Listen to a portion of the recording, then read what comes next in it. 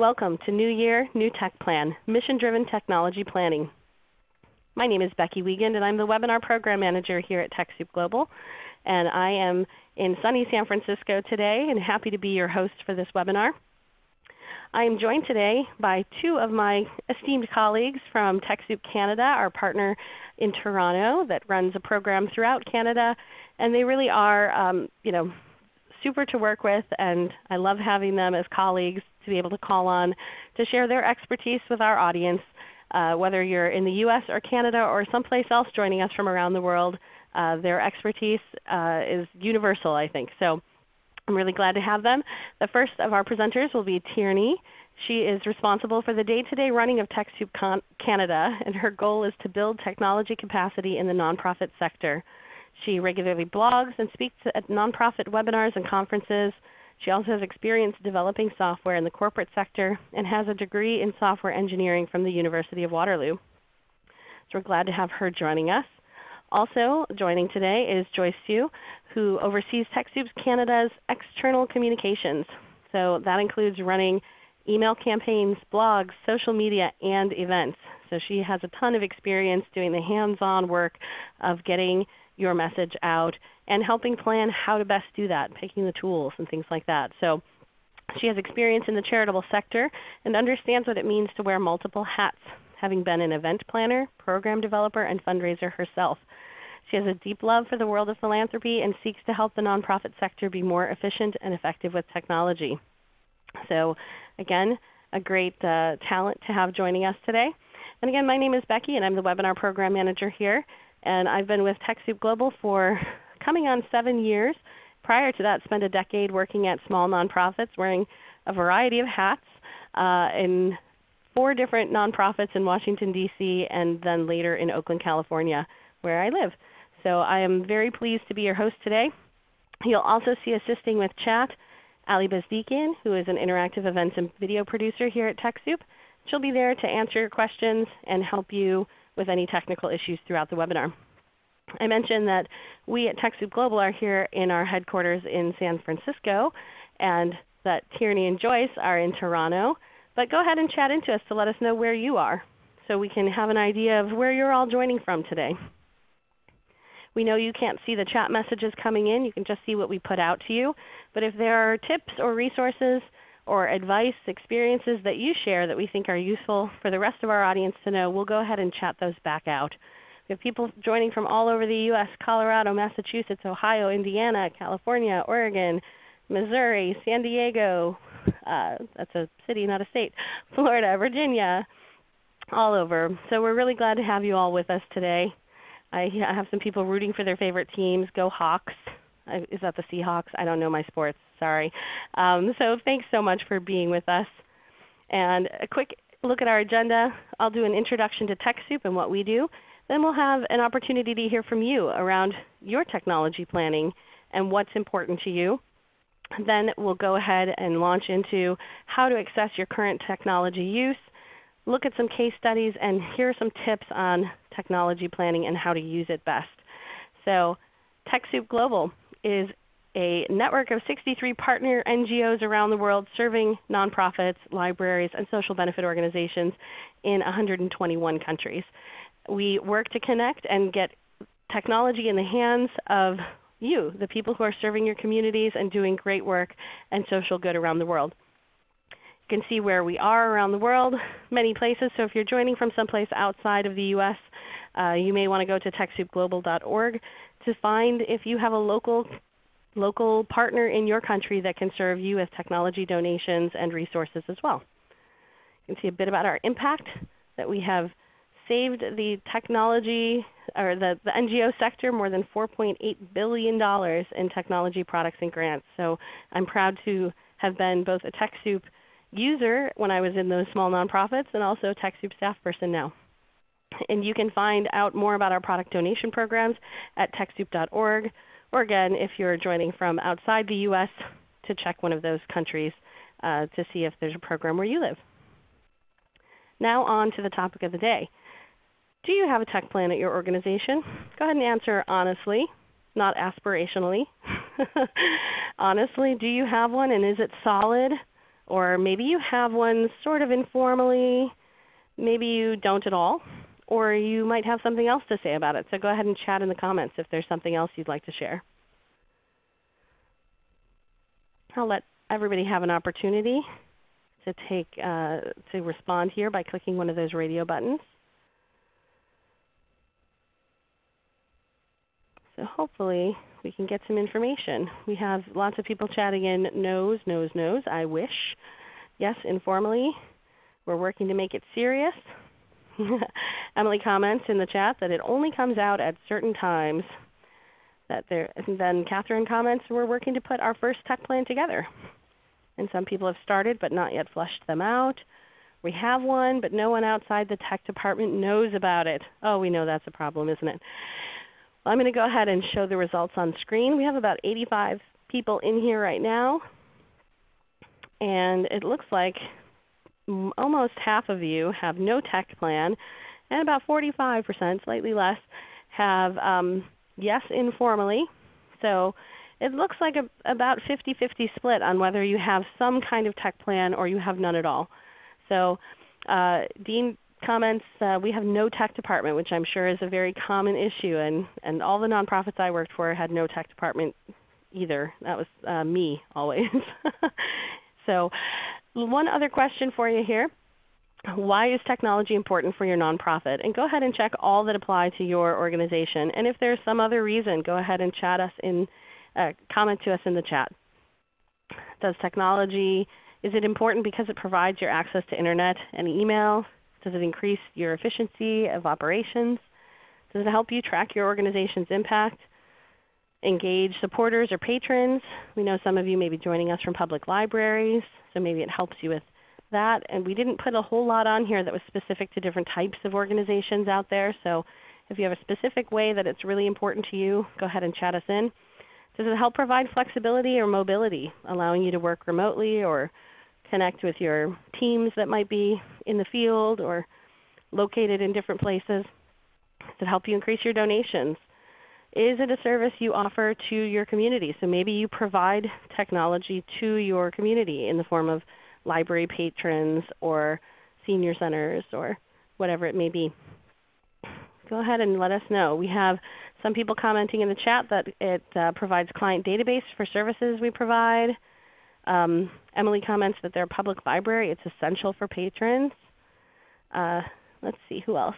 Michael comments it gets our message and information out as a church and religious organization beyond the walls.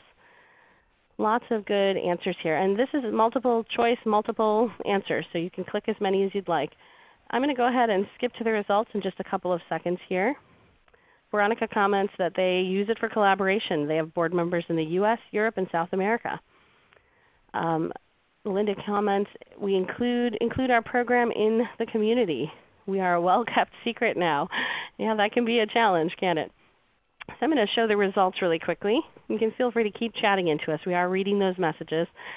So it looks like 97% really see that technology is important because it increases the efficiency of your operations. That's a huge portion of you have voted for that one. And providing Internet and email access, which is the staple of how most of us communicate on a day-to-day basis. We also have engaging supporters and patrons as big ones. So this is great. Thank you for taking the time to share that. We do have somebody asking if there's a way that participants can see all the comments, and we don't actually have a way to open it up to everyone. It's a limitation of the tool we're using. So like I said, if there are comments that we think are useful, we'll share them back out in the chat with you. I won't be reading them out any longer. So thank you so much. With that, I'd like to go ahead and introduce our first presenter, Tierney Smith from TechSoup Canada. And she'll be talking to us about New Year, New Tech Plan, Mission-Driven Technology Planning. Welcome to the program, Tierney. We're so glad to have you. Thanks so much, Becky. You can hear me okay? Loud and clear. Okay, perfect. So let's dive right in. Becky did a great introduction, so thank you so much for that. We're super glad to be here today. So you've already heard a little bit about TechSoup from Becky. So essentially, who we are as TechSoup Canada is we are the Canadian partner in that global network of TechSoups around the world. So our focus is, for those of you in Canada, hopefully you're familiar with us, our focus is on helping you guys in particular to use technology, whether that's getting you the discounts and donations through the Technology Donations Program, or whether it's by providing educational opportunities like this. But really we love all nonprofits and libraries everywhere, so we're really happy to be here today. A little bit more about some of those other educational things that we do, because they are much more cross-border. Some ways that you can find us are on our blog, on social media, and we do host regular monthly events that we live stream publicly to anyone who wants to join. So those are just a few ways. If you think you're listening to us, you think we're so cool, you really want to stay in touch, which is a logical response to today's webinar, then I highly recommend you check us out, and we'd love to hear from you on some of those channels. Another thing to know about us is that we are a small nonprofit ourselves. So there's about 8 of us in the TechSoup Canada team. So we know what it's like to be a small nonprofit. And we're actually a program of the Centre for Social Innovation, which is a nonprofit based out of Toronto and New York. And we are a co-working space, community, and launchpad for people who are trying to change the world, whether you're a nonprofit, social purpose business, social enterprise, etc. So if you're in one of those cities, I also definitely recommend you check out the Centre for Social Innovation. So to start off today's presentation, we wanted to have some really broad framing about why is technology important. And we did the little poll earlier, and I think that really highlighted that a lot of you guys are coming into this webinar with a really good understanding of the roles that technology can play in an organization, which I think is fantastic. So I love that all of you, as almost every single person that answered the poll, talked about the role of technology in increasing efficiency of your organization. And I'm really glad that you guys have a good understanding of that. That is really encouraging, because that is certainly the starting point for seeing the role that if you can use technology to do the things you want to do with a greater efficiency, then of course that gives you more time for your mission. As well, you guys all pointed out a lot of other excellent reasons why technology can be really important for a nonprofit, even though that might not be your primary focus. So we have a way we like to think about technology at TechSoup Canada, and to put it in the context of your larger organization. So the way is to think about your organization a little bit like a house. So the roof of your organization is your mission. So this is the thing that at the end of the day you are formed to do. This is your primary role in life, basically. If you're not fulfilling your mission, then you're not doing your job as a nonprofit. So that's really the goal at the end of the day. So we put that at the top of the chart because everything basically supports that. Everything else you do is supporting that mission and holding it up. So the walls of your house are your programs and services. So those are the things that you do in order to achieve your mission, because they fit with your theory of change, because that's what you think is going to create the change that you want to see.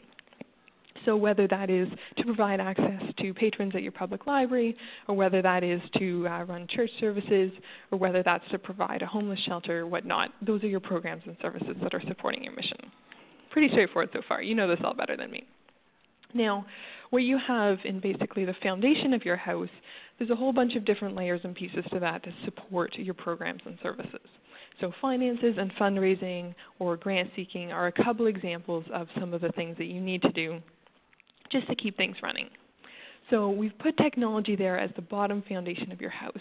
And we find this is a really helpful way to think about things, because if you think about technology simply as maybe like a way to keep the lights on, it's just a frustration you need to deal with, then it might not be given the proper importance in your organization. And it might be hard for other people in your organization, if you're the accidental techie, you're trying to convince someone else to understand why this is something we should be having a conversation about, why should we be spending money on, etc. But if you see technology as the foundation for your entire house, then it helps put it in that place. Because if you don't have a strong foundation, then if your foundation, maybe it's fine for a while, but eventually your whole house is going to come tumbling down. And that could be because, whether it's a backup problem, or whether, it's your database is just so difficult to use, it's not meeting your needs at all, or whether it's you have some very public social media fail, or whatever happens. Basically, if you don't have those solid plans at every level, you can end up, it's kind of like a game of Jenga. where you eventually are cutting costs and cutting costs and cutting costs, and eventually the whole thing comes crumbling down. So today we're going to talk about how to turn that on its head and instead help you build a strong foundation that will support your programs and services and ultimately support your mission, because that's what it's all about. So today what we're going to talk about, most of our presentation is going to be spent going through a framework that we've developed at TechSoup Canada that we suggest is a helpful way to think about what is technology in a nonprofit. And I saw someone commented that in. It's a great question. What does it really mean to say that we talk about technology? It's such a big concept, it can be kind of overwhelming to think about. So what we like to do is break down, what does technology really mean? Well, we look at it as being a whole bunch of different things. We use infrastructure, your back office, your data, your communications, your technology that supports your programs, and then how your technology ties into your overall strategy. So what we're going to do from here on is we're going to look at each one of these areas and talk a little bit about what are some technologies in this area, share a case study or an example of a nonprofit that's doing some cool work in this area to hopefully give you some ideas.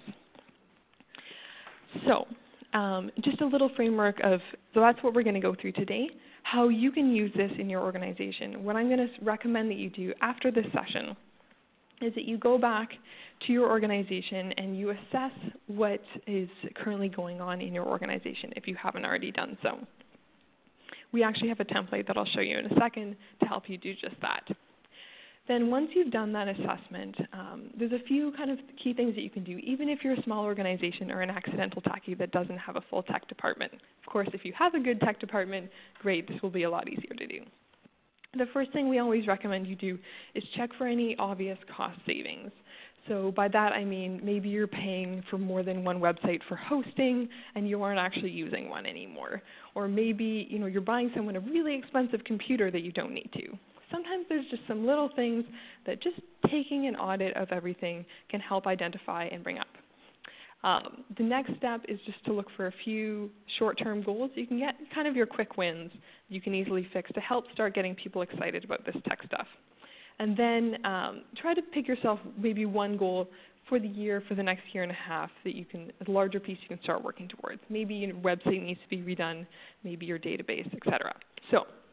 And of course, document things. That's your tech plan. So I just want to share this as a high-level framework, but this will make a lot more sense once we've gone through all of the pieces of the tech plan. I just want to say a couple of other framing things at this point in the presentation. We talked in the description of the session about how technology can, smart technology spending can save you money. And what we're not necessarily going to tell you in this presentation how to cut costs per se your organization, but the philosophy that we're going to be recommending is that by being planful about your technology and getting buy-in and being intentional, like asking good questions up front, that is how you save money with technology. By not spending on random things that aren't important or that aren't really going to be used, and by making smart investments that will save your staff time, that is how you're going to save money and increase your impact. So we're going to keep coming back to the theme throughout throughout today's webinar. The other sort of overall theme I wanted to share is that tech planning in some ways is common sense. It's about planning and just taking the time to think things through.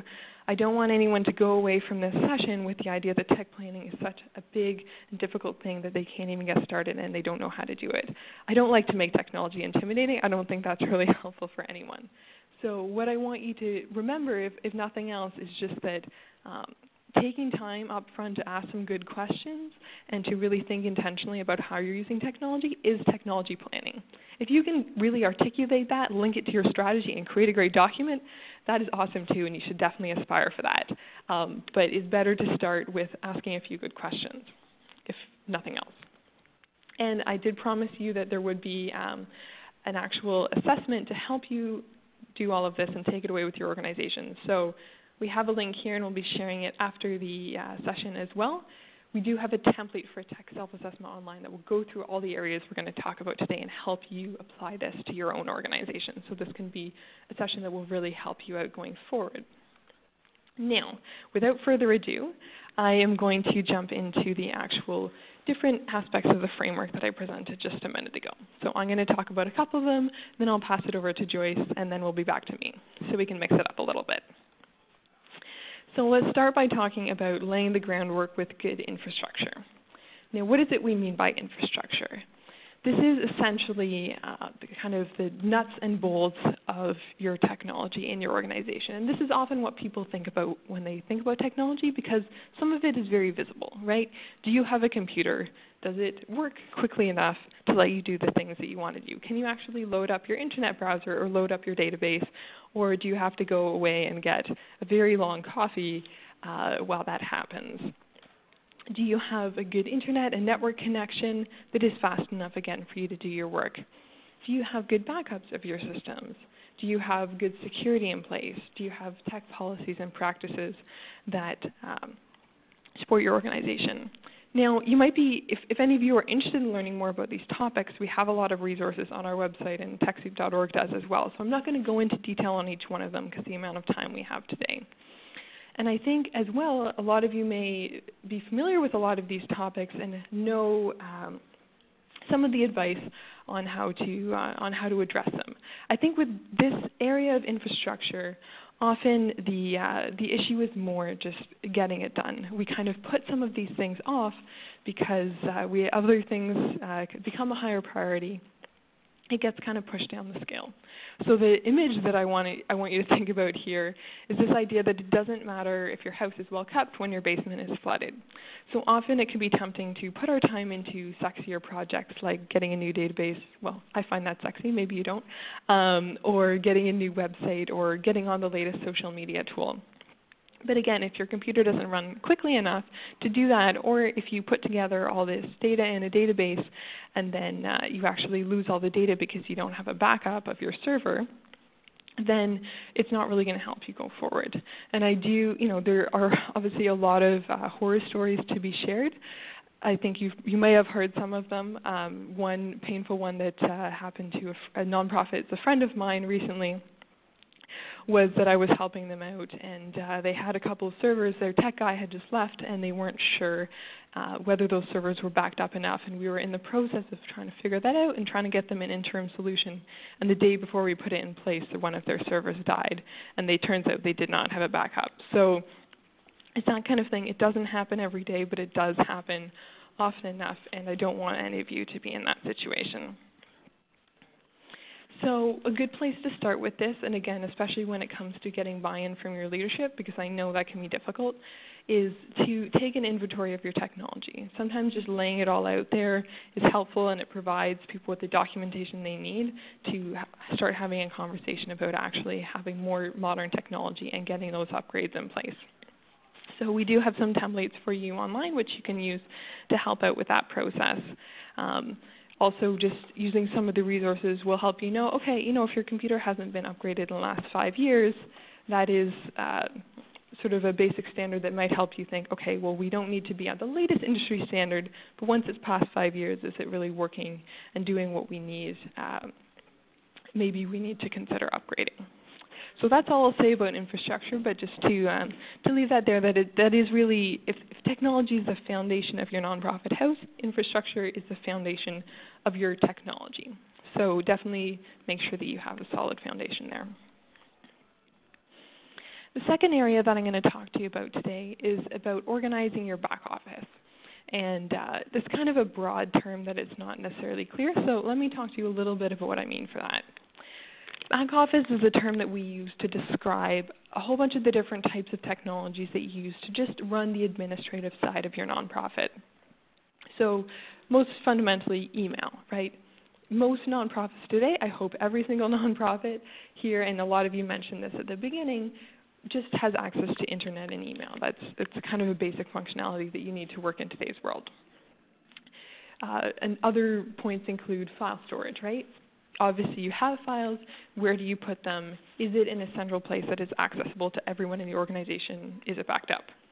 And this also reaches into other areas such as, do you have a project management tool you use? Where do you track your finances? How do you do your calendars and scheduling meetings internally and externally? And how do you work on documents collaboratively as a team? I will say that for 2015 and just for the past few years really, the biggest trend we've been noticing in this area is the move to cloud. And in particular, not only just cloud solutions, but in integrated cloud solutions that will actually cover a lot of your back office needs together. So the most common ones you've probably heard of are Google Apps for nonprofits and Office 365 for nonprofits.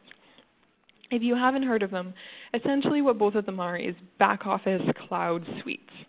So they will take functionality that everybody needs to have, like email, file storage, calendars, events, etc., and they'll bundle it into one tool that's all integrated together. So they're both excellent tools. One's from Google, one's from Microsoft. They're both free for most nonprofits. So those are worth looking into if you're struggling with an aging email server or having other challenges like that.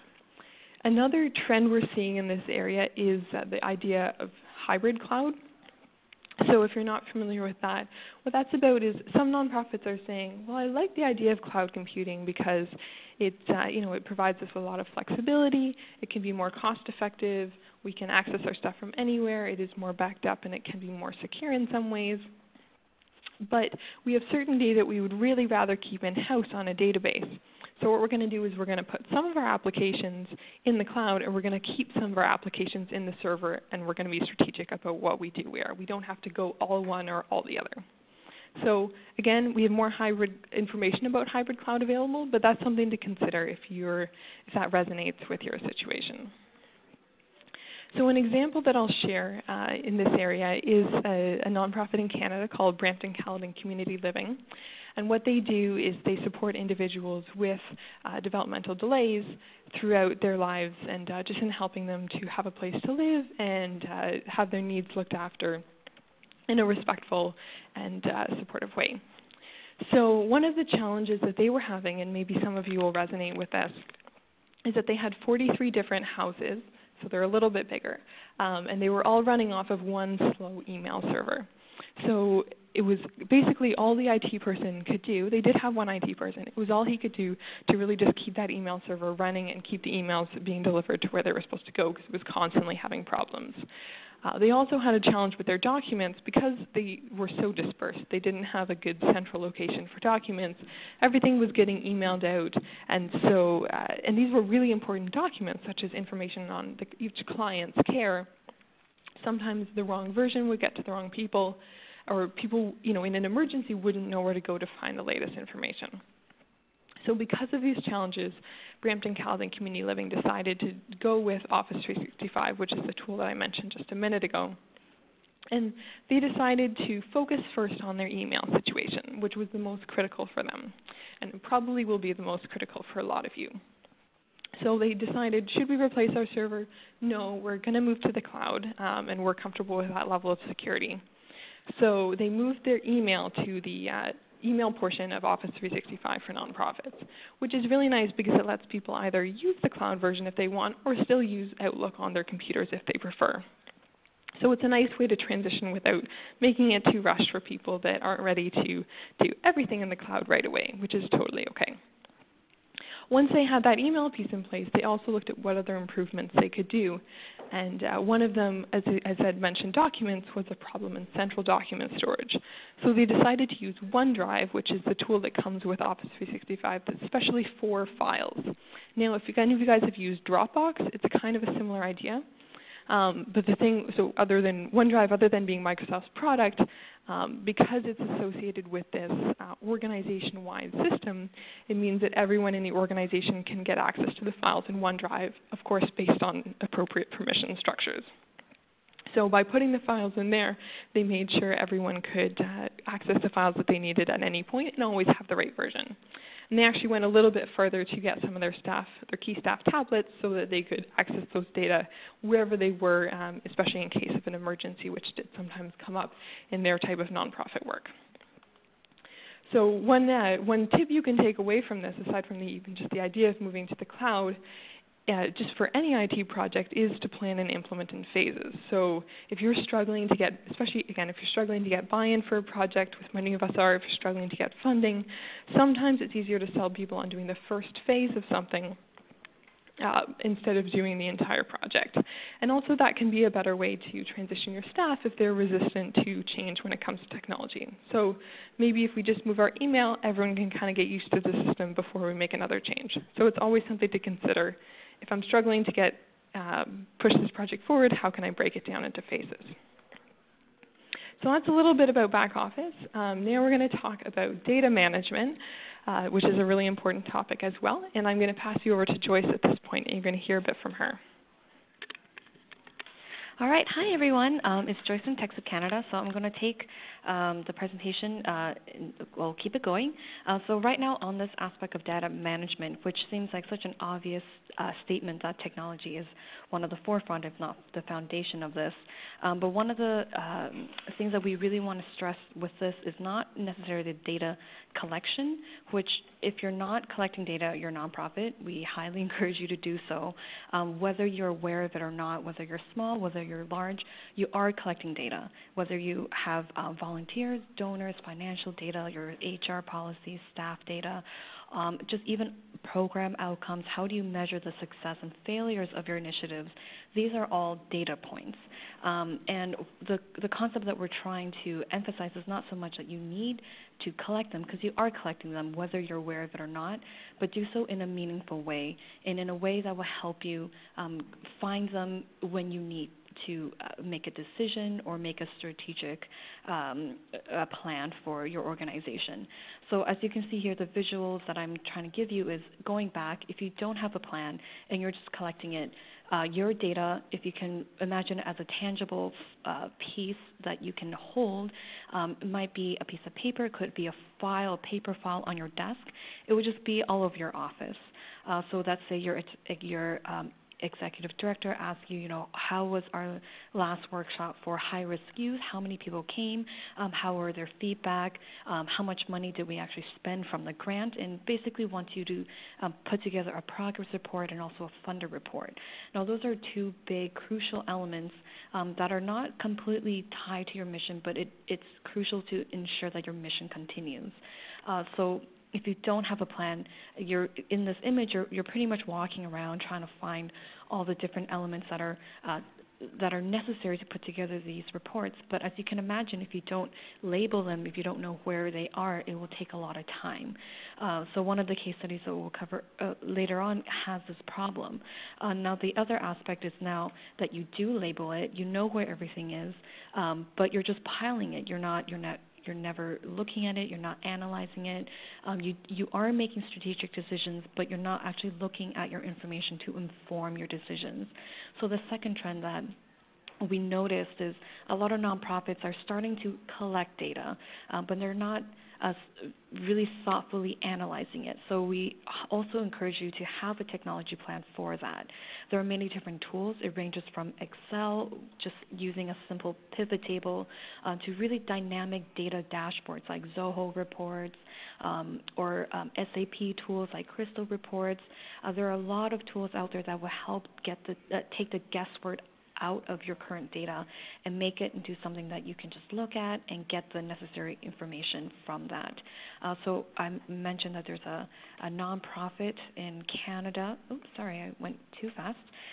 So the first case study is the Cambridge Self-Help Food Bank.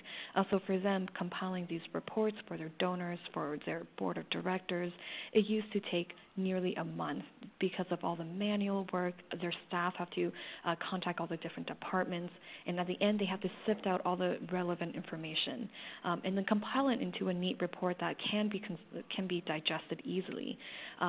So before having a tech strategy, that would take a long time. Time that could have been spent on actually delivering the program, which is the food bank, and ensuring that it's well stocked, that people are happy, and just getting more clients through. So then they took time to kind of take a step back and say, how do we empower our staff to actually achieve our mission more effectively? So in this case, they looked into constituent relationship management systems, which are usually called CRMs for short. And this particular system, they settled on Sumac, I shouldn't say settled. It's a great product for smaller nonprofits and charities. Sumac helps them connect all of the data points and collect them automatically. So when they need to generate a report, they just need to tell the system what data sets they want to look at. Do they want to look at how many people received their services, how many people were satisfied with their services, and it just takes an hour to generate, and that includes from beginning to end, so selecting the criteria and then generating the report. So that's one way that technology empowers them in terms of data management. The other aspect is just being able to take all the data points and do easy analysis. In this case, Maytree Foundation, they're able to again, with the same tech planning in place, they have a CRM that collects all of the information and is able to show them all the relevant information in one place. So it's easier for them to take a look at what's coming up, take a pulse of things. So again, the trend is to not just collect your data, but really look at it and inform your decisions. It will save you a lot of time and headache in the long run when you do embark on a program and then it's not as successful as you think. If you were to just take 10 or even an hour to look at the data that you've been collecting, it can actually show you a lot of great trends. You can predict a lot of things that you may not have been able to predict if you didn't look at it. So that is how information is a foundation for your data management and how this can help and inform your nonprofit. So the next area that technology can help is in your communications. Now this one seems, again, very straightforward. Of course, technology helps with our communications. You send emails. We have this webinar. We're doing this all through the use of technology. And even when you're doing your direct mail campaigns, you use technology to mail merge all the names together, to have a gift matrix. We understand that you know that it's embedded, but the trend is to not use technology as a tool, like a means to an end, but use it as a foundation to guide your strategies. Again, being mindful of how you partake in your activities and to resource your staff well. So these are some of the areas that technology, if you have it as a foundation, can really not only help you with your communications to your supporters and your donors and even your staff, but to really maximize that impact. So the first one, website.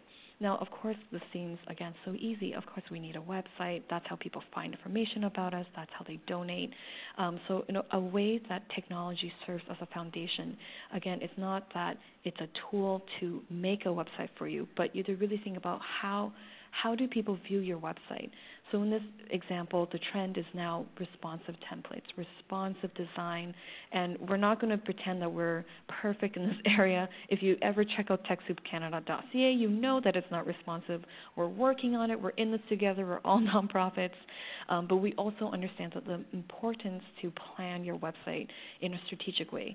The reason why we keep stressing responsive and other nonprofits, and I'm sure like nonprofit consultants stress responsive design. It's not just because it's sexy and modern and it looks great, but it's actually good for user experience. So user experience means from the person who's visiting your website, how do they experience your website? How do they use it? What do they read? How does your website look to them depending on the device that they use? So for example, let's say you have a fundraising campaign for disaster relief. It's so timely, it's so critical that you raised $50,000 in 3 months. Or even think of it as a crowdfunding campaign. You need to raise that amount in 1 month. These are timely fundraisers that you need to gather a lot of attention to. So of course you're going to feature it on your website. So let's say you're at your computer, you know you have a website, you use technology to build it, it's great. But then there's a big donation button that draws a lot of attention. But if you didn't do enough like tech foundation and really think about how that website will display, let's say your donor views your website on a tablet. On a tablet, that big donation button is cut off. So when they look at it, they see all the main body content, but what they don't see is the big donation button because it's just cut off of their screen. If they looked at it on a desktop, they can see it, but because of the device that they use, they miss that very big call to action.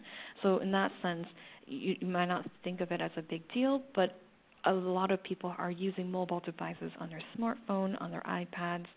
You don't want to miss a big call to action, a big communication point because you didn't plan it or foresee it ahead of time. The same thing with social media. A lot of people are jumping in on so many different channels because they know that's where their audience is. The latest trend that we've been seeing, and we know that in the U.S., like data privacy laws are less strict than the Canadian privacy laws, but the trend is no matter which country you're in, no matter what platform you're in, data and how you use it is becoming more strict. So with social media channels, it's great that you have great engagement on it, but in terms of how you can use that data, can you export that data out? What can you say on that platform? It would only get more strict from this point onwards. So how does that affect your technology planning? When you plan for engagement tools like that's jump on Twitter, that's jump on Facebook or Tumblr or Vine, have a strategy as why you are there, what goals are you planning to achieve there. If it's just raising engagement and raising awareness, that's fine. But if you want to tie it back to something more tangible, like I want to increase my funding, I want to increase brand recognition, really think about how the data aspect ties into your social media. So as an example of this is like for in Canada, when people are on social media networks, it's great that you can connect with them there, but as a data privacy law, we can't communicate with them outside of that channel. Again, that might not apply to the U.S. audience, but it's almost the same comparison that the data is owned by those companies. You can't completely have control over those aspects, so when you do want to make projects and initiatives with social media being kind of a backbone to them, you need to be strategic in that sense. Not, raining down the social media parade is still great for exposure. But again, keep that in mind. And again, for emails and web conferencing, it's not just about having the tool, but having a strategy in that tool. So kind of going back to the data aspect for emails, what kind of data are you collecting? Are your users able to manage their subscriptions? So that's something that if you don't have a good technology plan, you might run into the trouble that when someone unsubscribes from you, they unsubscribe from everything from fundraising alerts to just organization impact updates. These are things you don't want them to miss out on, so keep that in mind. So on a brighter case, because I know I talked a lot about data privacy and it's kind of a downer, so here's an uplifting case study of how when you have good technology planning and good foundation, you can really achieve your mission and, again, increase your impact. So the case study here is the Goodwill Industries International. For Labor Day, they decided to have this campaign where they share 150 success stories. So again, this is them reaching out to their supporters, and the goal was to raise awareness and celebrate their success, celebrate their impact, so then their donors and volunteers can be really proud that they're supporting this great organization. So what they have is on Twitter, they have a dedicated hashtag 150 jobs. Each day up to Labor Day, they would share one story per hour. So in the second column, you see an example of what that looks like. And the third column is the community's response to them. So in this aspect, because they were planful, they know what their goals are. They weren't trying to raise money. They weren't trying to get more volunteers. They were just trying to highlight these success stories, make sure people are aware that they're not just a little thrift store. They actually do impact lives. And in that aspect, they were a great success. So again, I don't want to take up too much time. If you want to learn more, the URL is there as an overview of that case study. Okay, so without further ado, I'm going to pass it back to Tierney, who will continue with the tech planning. Thanks, Joyce. So now we're going to talk about that top piece of the pyramid, which is what all of this stuff is really building towards, and that is how technology impacts running your programs and services. Now, for more than anything we've talked about so far, this is really going to be affected by your individual organization, what your mission is, and what your specific programs are. So, of course, the statements we're going to be making are fairly general, but I think that just more to take away the principles and see how they can apply to your organization. So when it comes to programming, what we really encourage you to do is to ask yourself across a whole bunch of range of areas, how can technology improve the way I administer my program, just handle logistics? Maybe that's about using an online form to get program sign up instead of getting people to call in and writing it down on a piece of paper. Maybe that's something as easy as a free Google form that you're going to throw together. How can you use technology to change your program delivery? So the way TechSoup does webinars instead of always having in-person events, or the way some counseling organizations are using social media and text messaging to provide support as an alternate channel to phone and email. How can technology be used to track your program data? So the stuff we talked about, that Joyce talked about earlier in terms of data, specifically to track data on your impact of your program, that you can share that results back to your funders or your donors. How can you use technology to communicate with clients? I've heard some really good examples of how some youth-based nonprofits are really embracing social media because they realized, well, they might like telephoning people, but there are no teenagers these days that prefer telephoning to Facebook or Twitter or SMS or other methods of communication. So how can nonprofits really think more about what their clients want and get in that space? Of course, if your clients, maybe if your clients are older, that's not their preferred method of communication. So there's no blanket statements here. And lastly, of course, how can technology be used to communicate back with your partners and stakeholders? So maybe if you're running a joint program with other organizations, you're using some common file sharing areas, you're collaborating on documents together, maybe you're sharing in real time back some of your data and your fundraising or your program results so people can see and stay in the loop with that instead of having to email files back and forth.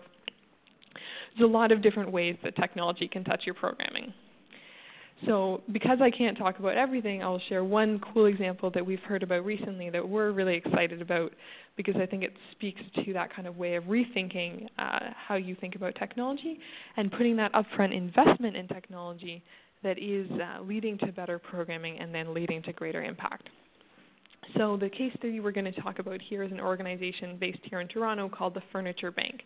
And essentially what they do is people who are getting rid of their furniture, businesses or individuals, will give their furniture to the Furniture Bank. And then if you have people who are maybe getting their first house after they've been transitioning away from homelessness, if you have women and children that were in an abusive situation and now are starting their new life together, or you have refugees or newcomers to Canada that need that little help to get started and get established. One of the basic things you need is, of course, furniture just to have something in your home. So they give this furniture that they get donated to any one of these types of clients free of charge. Now how this works in practice, or what used to work for them in their manual way of doing things, they would have a client come into their location, tell them what their needs are, and they would fill out a whole bunch of paperwork. You can imagine them standing there with a clipboard, going through all of the information, writing it all down. It took about 16 minutes. While they were doing that, of course, the other clients coming in would have to stand there waiting. Then after that, they would have to go back and enter all of that data into their systems. So basically do the same piece of work twice. And then go through, manually figure out, okay, what furniture do we have? Who is that going to go to? Do all that matching up and follow up. So they did a little calculation. They found all of that manual work equated to about a loss of 50 working weeks per year. So some of you guys were asking before about buy-in. Whenever you can actually calculate some of the impact of the manual processes, do some time estimates and make a calculation like this to present something to management and say 50 working weeks, that's how much we're losing here. That's often a really compelling way of articulating the impact that technology can have if we invest in technology to improve the process. And so that's exactly what they did in this situation. So their solution that they chose is a combination of using Salesforce is a CRM. If you guys aren't familiar with it, it is cloud-based. They implemented CRM for their organization, and they also got a bunch of iPads. So the iPads can run the CRM or the Salesforce mobile app. So instead, when a client came in, the intake person had their iPad, which connected directly to Salesforce. So they were able to fill out the information right on the iPad. So this was already a lot faster, and it decreased the client time to 5 minutes. So it's a lot better experience for the client, not to mention that, the staff person doesn't have to do the double amount of work of going back and doing all that data entry later. So that saved them on both ends. And because of all this time saving, they're now able to serve an additional 500 clients per year. So again, seeing how this changing the technology foundation was able to improve their programs and services and ultimately make a difference to the mission up there at the top of the house. So to wrap up, the last section I'm going to talk about is aligning technology with your strategies. And this is where it does get a little bit more abstract and a little bit more up to that leadership and board level. But as you mature as an organization that's using technology, this is really the key piece to maintain a good technology plan and attitude going forward. So I've come up with 3 key questions that I would get you to ask yourself about your organization. And of course ask, and then if the answer is a quick no, how can you work on that? So first of all, does your strategic goals have accompanying technological goals? So if you have a strategic plan, hopefully, go through it and say, see what the areas are. Maybe you're planning to expand a program next year. Maybe you're planning to launch a new program. Ask yourself, well, what technology is going to be required in order to make that happen? Maybe we're going to add a whole bunch of new people. That's going to strain our network. Maybe we need to buy new computers. That's an infrastructure problem. Maybe we need a better database to manage that, so a data challenge. Maybe we need to put in place some custom software, if you really have the resources to run this new program. So linking technology goals back to strategic goals is another way to show the value that technology is playing rather than it just being a cost center. Next, are your leadership and board supportive of technology? And this can be a really tricky one for a lot of nonprofits. So of course, there's no easy answers I can tell you about how to get leadership and board buy-in if this is a challenge for you. But I will say some of the things that we've seen worked are A, being able to really quantify the amount of time that technology could save. And another thing is to get those small wins. So when you can do a little experiment, get a few of your coworkers on board who are a little bit more supportive, sometimes that can help better demonstrate the value that technology can provide. And lastly, do you have a technology budget? We do recommend for every nonprofit to at least have a line item consistently in the budget for technology. And that can really help make sure that technology is a discussion that is always on the table. Now, I realize I just have 1 minute to wrap up, so I'm just going to quickly share this case study of an organization who is making fantastic use of technology and is incredibly strategic about how they do so. And this is an organization called TimeRaiser. Again, it's a Canadian charity. Won't go into the details of what they do, but you can find more about them on their website. What's really interesting about TimeRaiser is their commitment not only to technology planning but to openness. So you can actually find out all of the details of their technology budget published online that is updated in real time. And this they make really easy to do because of the tech tools they use. And their approach has really been, if you look at some of their technology budget line items, you might think that seems a lot, especially for an organization that has just a handful of staff added.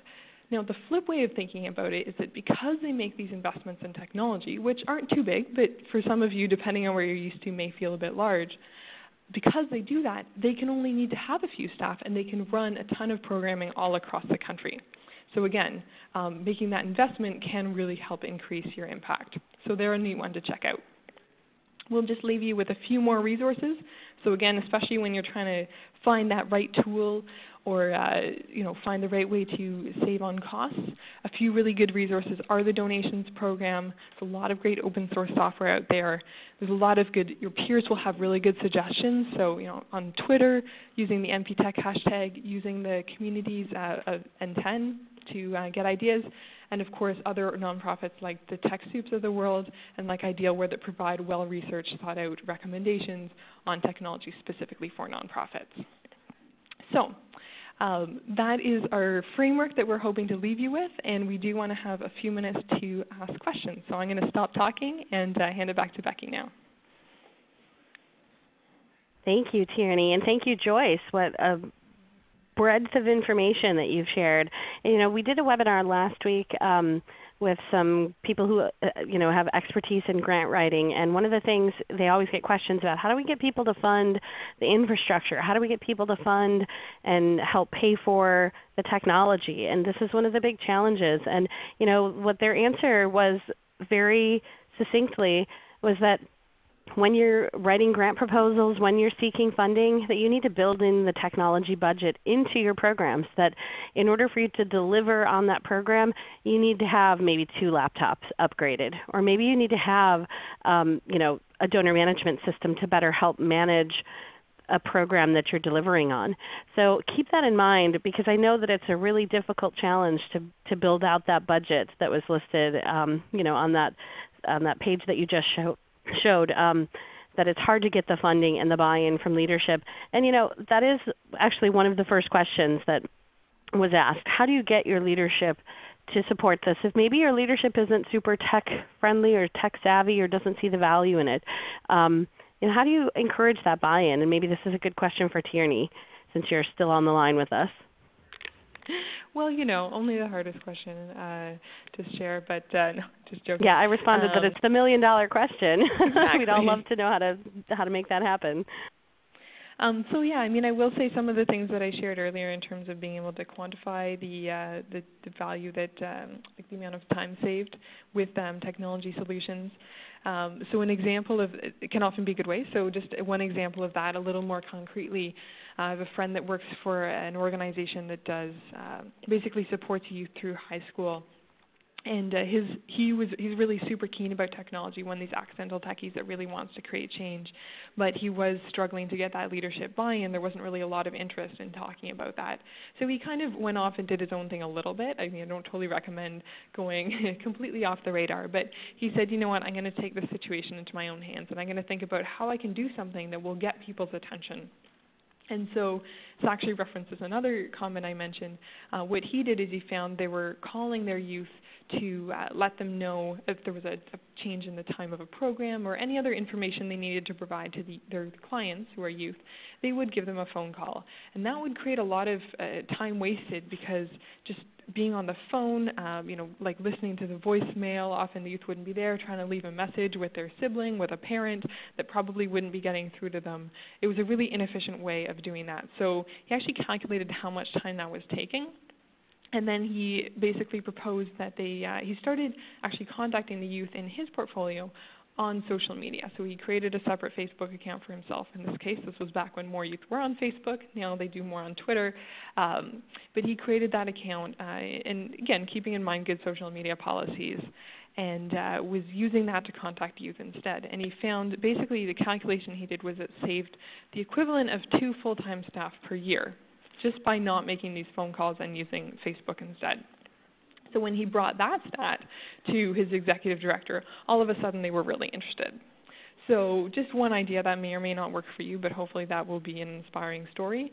But those kind of things, if your leader is willing to get some do a little training and education, that can be really helpful too. I'm personally hoping to see more and more things, more training opportunities for leadership that they do have technology bundled into it, and also helping to raise those questions early. Sometimes change does take time, so getting them to come around to that technology lens does take time, but it is a key competency in today's nonprofit leadership world. So I certainly hope that you can help play a role in getting your leaders there. I know it's not easy. Absolutely. I would say that that's very true. And one thing that some of the apps and tools that were mentioned by both Tierney and Joyce today are free. And so we know free, there's always a cost to any new tool that you implement, whether it's in staff time or labor. But sometimes proving to a leadership or someone in a leadership position that, hey, there's value in this, happens just by diving in and doing it. Where maybe you don't need to put money down to try out a new tool, even in a small way, and say, hey, look at the impact of this small thing. If we put some money towards this other thing, maybe it would be even bigger or better, and get the license to dedicate some more staff time to it. We are at the top of the hour, and we've actually answered pretty much all of the questions in the chat already. And I will go ahead and follow up with all of the links that we shared out in the chat in this follow-up email. But just to show a couple of other resources, We have some business and tech planning sections on TechSoup.org where you can continue to learn more. We have Tech Planning and Policies Community Forum, where if you're looking to try and develop technology usage policies or those types of personnel type things in your organization, there's some great conversations happening in there. We also have a webinar that we did earlier this year that talked about tactical technology planning. And we have this guide for disaster planning and recovery that it is kind of couched in how to prepare for disasters. But so many disasters that come upon us are not earthquakes or tornadoes. So many of them are, oh my gosh, the server died. Oh my gosh, that employee left and nobody knows how to get into this important critical mission data that we need. So that's a great guide that has a lot of interesting worksheets to help you prepare and plan your technology as well. And then we also have Idealware offers an online training series in tech planning, and they have a discounted offer on our site that we'll go ahead and share in the follow-up. I'd also like to invite you to join us for our upcoming webinars. Next week we'll be doing one on telecommuting and tactics, tips, and tools to help you whether you work remotely 1 day a week or full-time, or whether you have staff distributed all over the country. We'll be talking about how to manage and what kind of tools are available. Then we'll be talking about why Internet freedom matters for nonprofits and libraries and how you can fight to keep it on February 12th. We'll be doing some in-depth library work on the 18th around inclusive information access and assistive technologies and how they're being used in libraries to help provide access to all patrons. And on the 19th we'll be talking about tech donations for faith-based organizations. You can also explore our webinar archives for the huge range of webinars we've done in the past as well. And feel free to connect with us on TechSoup at TechSoupGlobal.org, TechSoup.org, or on our Facebook or Twitter channels. Lastly, thank you so much to both Tierney and Joyce for taking the time today to join us and sharing their expertise.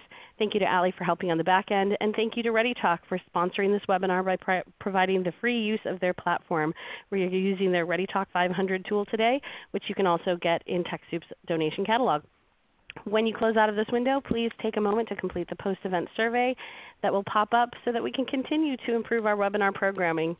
Thank you all so much for joining us. I hope you have a terrific day. Bye-bye.